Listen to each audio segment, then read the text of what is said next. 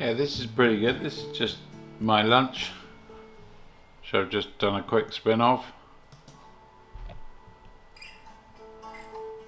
So the purpose of this rig is really to create product clips or something that would work in an environment like Instagram, which is very much moving now.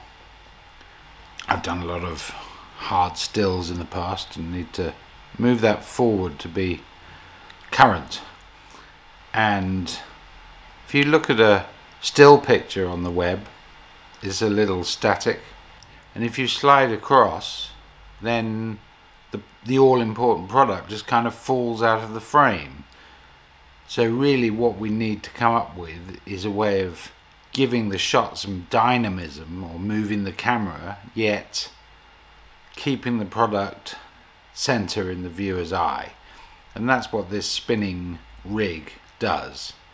So I'm hoping that this is good for companies who make products and who need to promote them on the moving or film-based platform that is the internet.